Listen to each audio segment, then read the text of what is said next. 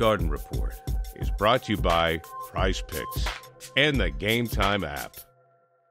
Hey, Bobby Manning here. Welcome to an off-day edition of the Garden Report at Summer League. The Celtics practice today. Noah Dalzell here from Celtics blog, and we got to talk to J.D. Davison as well as Ron Harper Jr. for the first time. We saw Jaden Springer, who, as we entered, there was still some practice going on and he wasn't participating in any of it.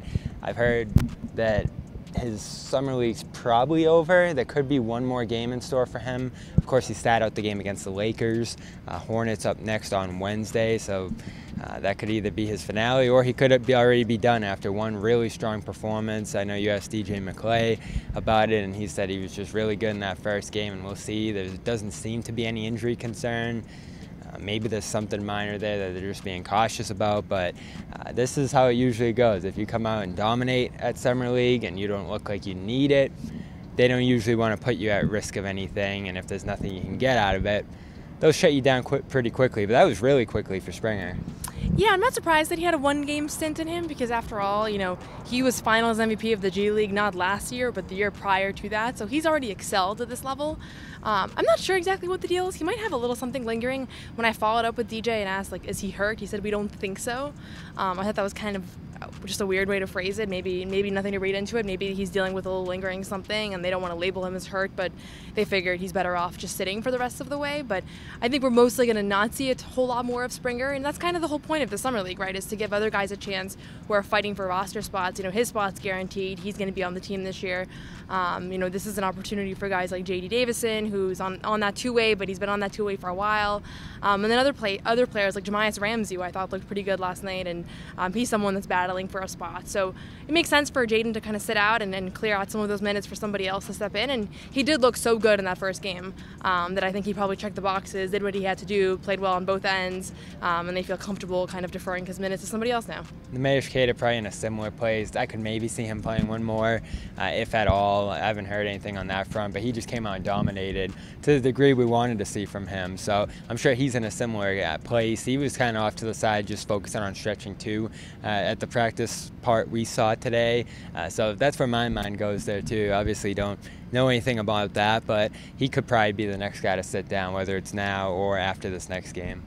Yeah, we'll probably see more Jordan Walsh minutes. I don't think he's going anywhere. More Baylor Shireman and Anton Watson. And then some of these other guys, I was just talking to a scout that spoke so highly of Ron Harper Jr., basically said, when he was a two-way in Toronto last year, he really looked like he was going places and then had that injury. And it's just so hard for these two-ways to recover from when they have a major surgery. I mean, we think about Jay Scrubb from last Summer League. He looked so good. Everybody was optimistic for him. Tears his ACL. I don't know the latest on him, but we haven't heard much, right? So he's somebody that maybe he'll get an increased opportunity here with some of these more established guys sitting out and giving him a chance. So we haven't seen a whole lot from Ron Harper Jr. so far, but we did get to talk to him in practice today. He sounds like a guy that's just wants to play hard and work hard. I asked him what he wants Celtics fans who don't know a lot about him to know about him, and he said, that I'm a gritty, tough guy and that I put the team first. So he's somebody that we'll keep our eye on over these next few days. But yeah, I think that's kind of part of the fun of the Summer League clear out, is that as some of the guys that we know really well sit out, it just opens up opportunities for others. Yeah, he's intriguing. Can hit threes. He's on the short side for a guy who kind of plays like a four. And he's hit a couple shots here at camp so far, or Summer League so far, still trying to recover from that shoulder injury. He talked a little bit about that at practice today, why he was out from December until June. Keep winning, keep contributing to the team in whichever way I can. Ultimately just help these guys get wins. I know we all have goals here at Summer League. Mine is just to win as a team and do everything together and just be a part of a winning team. So, for Celtics fans who aren't familiar with your game, what would you want them to know about you and just what you bring to the court? I just bring toughness.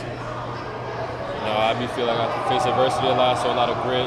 Just things that have been embarked on me throughout my journey to get here, in college and in high school. So as a player that's just going to play hard, play the right way, and play within himself and know his game. What's that process like to work back from an injury like that? Do you have to kind of get your shot back? What's it like, especially, it wasn't really hard. It was shooting the basketball is like riding a bike, so I couldn't really shoot for 3-4 months. But as soon as I got back in the gym, jump shot felt good.